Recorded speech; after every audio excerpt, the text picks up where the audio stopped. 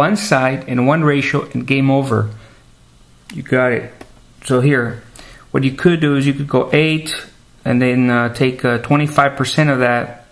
You could use your calculator if you want, or you could use a little pride here. This one's easy.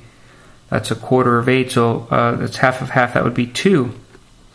Okay, all they did is multiply the 25% times 8. That gives me my 2. Now you got 2 of the sides, and you want to know the last one. I'll call this t. Every time you got 2 of the sides and you want to know the third one on a right triangle, what time is it? It's Pythagoras time. So you could easily find the last one. You could play this little game here. T square plus 2 square is equal to 8 square. So t square is equal to 64. Take away 4. I know someone's going to ask me how I got that. So let me do it. T square plus 4 is equal to 64. Then I subtract 4 from both sides. So t squared is equal to 60. So assuming that t is positive, which we will for now, that would make t equal to the square root of 60 units. I told you, I got all 3 sides. Look at that. Why? Why? Because I knew the secret. What is the secret? If you know one ratio and one side, game over. You can solve the triangle and you can see, you can tell how high butterflies are flying. You would be the life of the party no matter what you look like on the outside. If you got the goods inside, you're good to go, my friends. Try another one. Come on, pause. Suppose this time you know this side to be 8 units, could be 8 feet, whatever, and you know one of the ratios. Suppose you know the ratio of this side to that side is 25%. I know it's not drawn to scale, but just let that slide. So suppose this is 25% of that. According to the secret, what do we need? One side and one ratio and game over. You got it. So here, what you could do is you could go 8 and then take 25% of that. You could use your calculator if you want, or you could use a little pride here. This one's easy. That's a quarter of 8, so that's half of half. That would be 2. Okay, all they did is multiply the 25% times 8. That gives me my 2. Now you got 2 of the sides, and you want to know the last one. I'll call this t. Every time you got 2 of the sides and you want to know the third one on a right triangle, what time is it? It's Pythagoras time. So you could easily find the last one. You could play this little game here. T square plus 2 square is equal to 8 square. So t square is equal to 64. Take away 4. I know someone's going to ask me how I got that. So let me do it. T square plus 4 is equal to 64. Then I subtract 4 from both sides. So t squared is equal to 60. So assuming that t is positive, which we will for now, that would make t equal to the square root of 60 units. I told you, I got all 3 sides. Look at that. Why? Why? Because I knew the secret. What is the secret? If you know one ratio and one side, game over. You can solve the triangle and you can see, you can tell how high butterflies are flying. You would be the life of the party no matter what you look like on the outside. If you got the goods inside, you're good to go, my friends. Try another one. Come on, pause. This went on for size. Again, all you need is 2 things, the ratio and one of the sides. It's all over now. This is telling you that to go that way, all you do is take 45% of 15. So all I do is take 15 times 45%. That gives me 6.75. Oh, now, what am I going to do? I don't know. But I see I've got 2 sides, 2 out of 3 on a right triangle. Every time you got 2 out of 3 on a right triangle, what time is it? Pythagoras time. So I could say b squared plus 6.75 squared is equal to 15 squared, blah, blah, blah, blah, blah. The rest of that is boring. Okay? I'm way too sexy for the boring stuff. I'll let you figure that out. You guys were ready to take it up a notch or 2? Let's do a little bit more interesting one, okay? Suppose this time we take it up a notch and we switch things up a little. Again, one of the ratios is known and one of the sides. I promise you that's the secret. That's all you need. But in this case, this side is given, not that one. And this ratio is telling you that to go that way, you would multiply. Multiply by 60%. Now, take a wild guess. What would you do if you wanted to go back? If you wanted to go back, instead of multiplying, you would divide by 65%. It's really easy. To go that way, you multiply by 65%. To go that way, you divide by 65%. So to figure this one out, what I would recommend you do, is you take your 10 and you divide by 65%, and you get 15.385. I'll just round off. Okay, and there's one of the sides already, another one. Now, how would you figure out that side? Well, again, this one is unknown. You got two of the sides. How are you going to figure that one out? It's Pythagoras time. So, should I do that one? Maybe I'll do that one just for fun. I'll get t squared plus 10 squared is equal to 15.385 squared.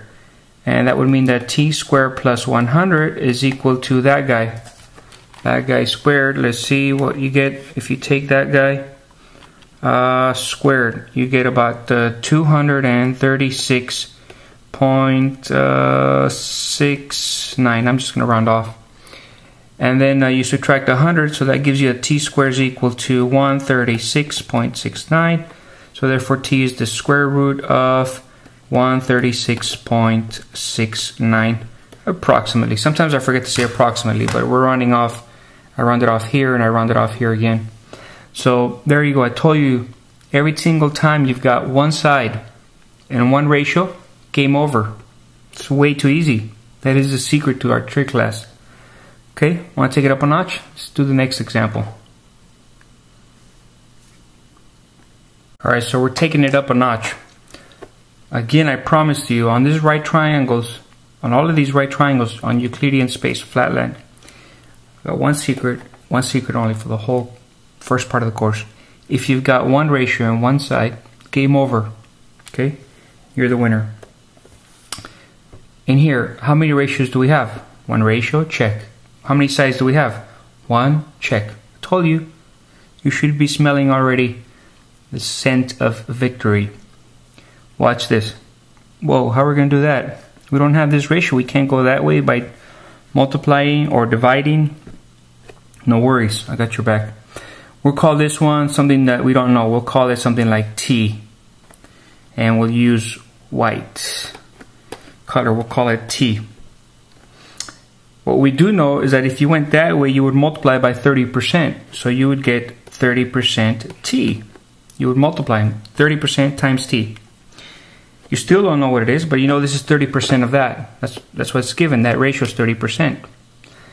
Now you can still play the Pythagoras game, except you're going to have a couple of variables here, but they're the same variable. The Pythagoras game would go something like this. T squared is equal to 0.30t, the quantity squared, plus your 2 squared. Okay, that's your 2 from there. Your 30% t squared is equal to your t squared. And where would that take you? Well, you'd have to square 30% t times 30% t. How much is that? You could use your calculator.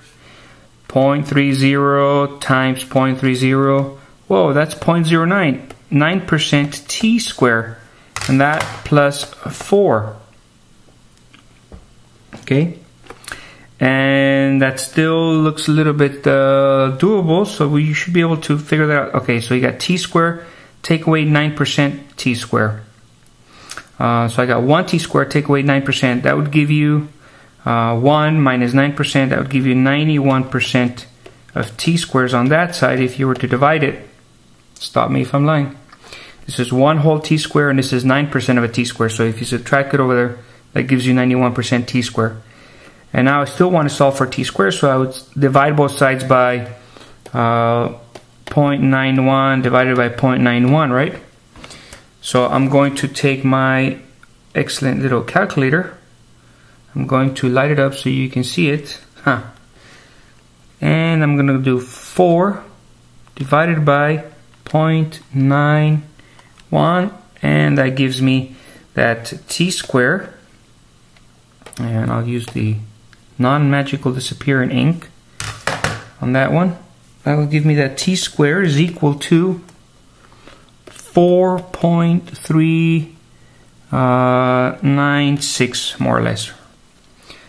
So what? Well, that tells me that t, if we assume that it's positive, I could take t to be the square root of 4.396 approximately. So I'll take my answer that I had on there and I will raise it to the 0.5 or square root. And let's see how we do that. We will do square root. They don't make these calculators like they used to. So 4.396 raised to the 0.5, that will give me t is approximately 2.097. There you go, 2.097. And then you take 30% of that, so I'll multiply by 30%, and that will give me my other number, 6289999. Told you, 3 sides to your triangle, all from the promised 1 ratio, 1 side. Told you, you could be anybody and have these magical powers within your reach. And you know what's even better than the secret? What's better than having 1 ratio and 1 side? Of course, having 2 ratios and 1 side. That's even better. Watch this example. Suppose you've given these 2 ratios, meaning that to go that way you multiply by 50%, or meaning that this side right here is 50% of this one. And this one right here is 86% of that one. Suppose you knew the secret, you knew those 2 ratios and one of the sides. It's all over. This is even easier than the other one. Watch this. To go that way, keep in mind that to go this way you multiply. So to go backwards, you would divide by 50%. So you would take your 6 and you would divide by you take your 6 and divide it by 50%, and you would get 12. That would give you 12 here. And then you would take your 12 and multiply it by 86%, 86.6%, and that would give you your bottom of here. It should be about 10. That's 86% of 12. 10.39. I told you. 10.392. And that's even better than having one ratio on one side, having both ratios. This, my friends, this is the secret to solving all sorts of problems, all sorts of questions, all sorts of amazing accomplishments just by looking at you. You'll be the life of the party. I told you. Let's keep this one short and sweet, man. This is the secret. Okay.